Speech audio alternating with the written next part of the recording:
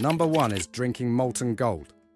Potentially practiced more often than documented, it was practiced on both sides of the Atlantic Ocean by the Romans and the Spanish Inquisition.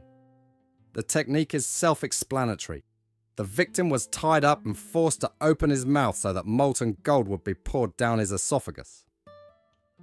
This is exactly what happened in 1599 to a Spanish governor in early colonial Ecuador. Local Indians from the Jivaro tribe were unfairly taxed for trading gold. Because of this, they attacked the settlement of Logrono and executed the greedy governor by pouring molten gold down his throat. Number 2 is the destructive wheel. Like the previous one, this method served as a form of torture and was also an execution. The convict was taken to a public stage and tied to the floor.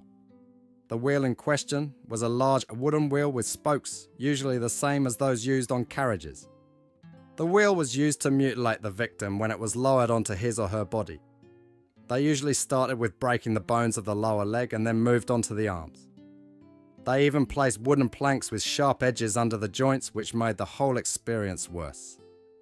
Then the body was braided onto another wooden spoke, which was made possible by the fact that you had recently become a human noodle. After that, the executioner could proceed to the final part of the holiday. If you thought that was the end, you don't really believe in human cruelty. Sometimes they didn't even bother and just threw the medieval Autobot into the fire. Sometimes they put them on knitting needles and lifted them into the air, where they decomposed and birds pecked at them. But there is still hope for you 19th century brats. Number 3, mock execution. I saved this last death for last because it is the subject of nightmares.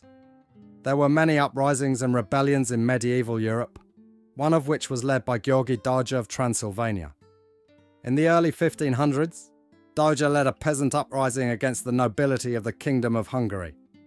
He and his soldiers fought as well as a bunch of exhausted peasants could fight against an organised army. In the end, Doja was captured, and his execution was staged to mock his ambition. Doja was seated on a red-hot iron throne and forced to wear a smouldering crown. He then witnessed the execution of his own brother. Moreover, while Doja was still alive, his body was later used as food for other prisoners of war. Yes, good luck with your dreams tonight. It is said that Georgi Doja inspired many other peasant uprisings, and even inspired the creation of a statue representing him. Number 4 is Spanish tickle. I promise I'm not joking with these names. This method of execution is not as fun as it may seem. This horrific device was used in most European countries in the Middle Ages.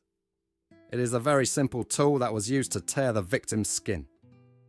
Due to its shape, it spared neither bones nor muscles. The victim was often stripped naked and tied up, which made him completely defenseless. The executioners then began, sometimes in public, to mutilate the victim. They often started with the limbs and slowly moved on to the chest, back, neck, and finally the face.